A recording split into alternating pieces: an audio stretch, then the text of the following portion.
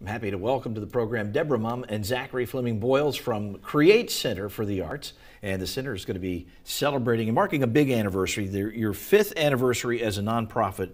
And congratulations to you, because it's been a tough time for a lot of nonprofits. Man, has it ever. You know, we're very excited about this moment and appreciative for you having us as your guest today. Well, it's an exciting anniversary, and you know, the Eye on the Desert program is really all about arts and entertainment, and you guys are an art hub. So tell the viewers exactly what goes on at Create Center and what your mission is. Our mission is to create community enrichment through the arts. So it's a really broad spectrum of things that we do there, from, you know, we have a class for blind gardening all the way up to like master classes in printmaking, and we're looking right now to expand our youth programs because there's been a huge demand for that. Oh yeah, well, during the pandemic, kids were at home and had very few outlets, so it's very important to get them back and re-engaged. Zach, this jacket looks like you've spent a lot of time creating. Yeah, you know, art can be a little messy, you know, it comes with the territory, you know, but it's part of the fun, you know. Absolutely. So what other kinds of programs are you going to be offering? And you said for the reception itself coming up, the center is going to be fully activated, and everybody will be able to come and see exactly what you guys are doing. Fully activated, creative playground. We'll have a bunch of different artist demonstrations. You know, there's food and music, and I'm going to leak something here on Eye on the Desert that Aspen Mills will be opening a location inside our center, so that'll be kind of like their soft opening a little bit too. Fantastic. Now we're looking at some video here of all of the different things that go on, and it is a wide array of activities. From 3D printing to printmaking to theater. We have a film department. We're installing a black and white dark room right now. Oh yeah, there's. Zach, what keeps you busiest over there?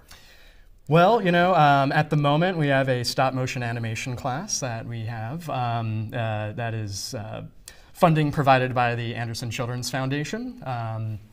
You know, our goal is really just to make sure that, you know, young artists have access to the tools and knowledge they need to explore their creative curiosities. Stop motion stuff is very time consuming. You have to have a lot of patience for that. Yeah, well, it's a 3-hour class. It's every Saturday and it goes for 8 weeks. So we have a lot of time to really just have fun, explore the various mediums that they work with. So it's painting, drawing, you know, sculpture, clay sculpture, and just 3D printing. We really just try to explore all the various disciplines that go into making a stop motion animation. Very cool stuff. That 3D printing still amazes me. Yeah. You can print anything. It's wild. We want to invite you, the public, to come out on October the 13th, starting at 4 o'clock, the 5th anniversary celebration, community open house for Create Center for the Arts. And the number to call is 760-834-8318.